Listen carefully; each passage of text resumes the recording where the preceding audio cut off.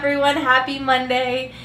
Oh my goodness, I already filmed a video and iMovie just does not like it, so here we go again. I'm doing another one. It's not on the same topic. I still am holding on to hope that I will salvage that footage and I'll just be able to use it on another Monday and you guys won't know the difference. But anyways, today, our scripture of the day, I have two because I wanted to give you guys something to hold on to, just some real strength drawing scriptures that when life just comes in, that you can just say these to yourself and just repeat it until it sinks in and you believe it and you have that faith encourager. So anyways, the first one is Psalm 46:5, and it says, God is in the midst of her. She will not be moved. God will help her when the morning dawns.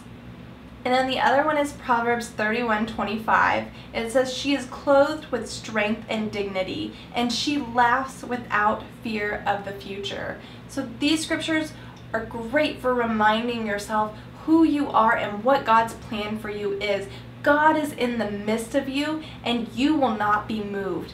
No matter what the circumstance, that is a blanket statement. You will not be moved. And then Proverbs says that she laughs without fear of the future. So God's plan for you is to have joy and laughter and not worry about tomorrow, because then we can jump back to Psalms where it says, God will help her when the morning dawns. I just wanted to share these really great strength building scriptures, so I went ahead and decided to use them as the daily scripture today. And today I wanted to talk about emotions. I was inspired by something that my pastor said.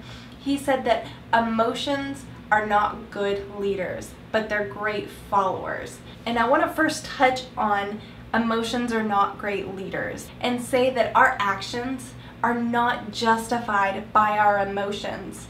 Statements like, well, I was mad, I was sad, that doesn't give you justification to act out of those emotions. I feel like society tells us that's okay, that you can be sassy because it's a sign of strength, that, you know, when your man says this to you and you've just had it, you're justified and, you know, and doing the little head bob and wagging your finger and saying whatever your little sassiness comes out of your mouth.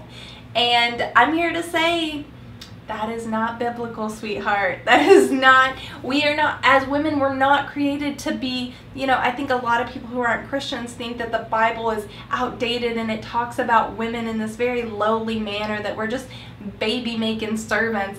But the Bible says she will not be moved. She is clothed in strength and dignity. So that's not true. Christian women are destined to be strong women, but part of that strength is not being ruled by your emotions, by having the dignity to contain your emotions and realize emotions are based on circumstances, but we are not ruled by circumstances because we have promises of the future. So what's happening now doesn't determine who we are and how we react. We react based on the promises that God has given us and the strength that we draw from that. So then I want to follow that with, they are great followers. And that goes right along with what I've been doing, just ignoring the negativity, shutting up that nagging voice in my head that tells me that I'm not doing things right, that I'm not good enough, that I'm not smart enough, that I'm not fast enough,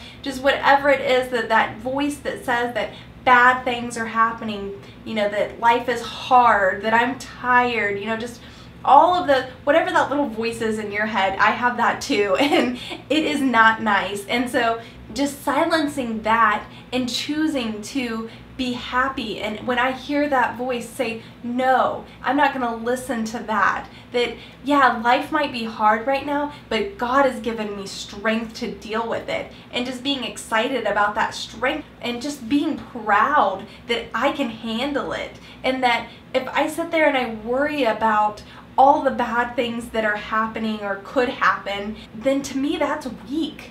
That's letting everything influence me, but I'm stronger than that. I have this armor that everything just kind of slides off and I can just stand there and be proud of myself. So when you choose that, those emotions follow that. So when you choose to say, you know what, I'm not going to be upset that I'm tired, and I'm not going to wallow in that and feel pity for myself. No, I'm going to get excited that I'm still awake and I'm still powering through it, that I am a strong enough woman that I can handle this tiredness, that I'm going to keep doing little things that I can, and I'm going to be proud of every single little thing that I do because I'm tired and I'm still doing it. And then those emotions follow that, because you do something and you look back and you are proud and you're so happy that you're still doing stuff, and that even though you're tired, you're still going.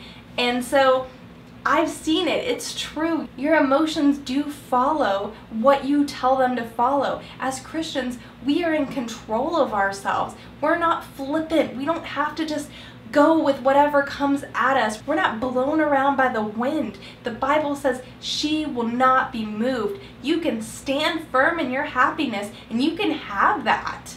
You don't have to be sad because something sad comes to you. You might experience it, but you don't have to stay there. But the joy of the Lord is your strength. So you determine that you're going to have joy, and you're strengthened, and you have that joy to get through whatever it is you're going through. So this Monday, put on your armor. Be ready for whatever comes at you, and don't let it sway you. Don't let all of the things that are going to come through at your Monday tiredness, your Monday stress, that's not yours. This Monday, you are strong and you will not be moved. You laugh without fear of the future. And I will see you guys tomorrow.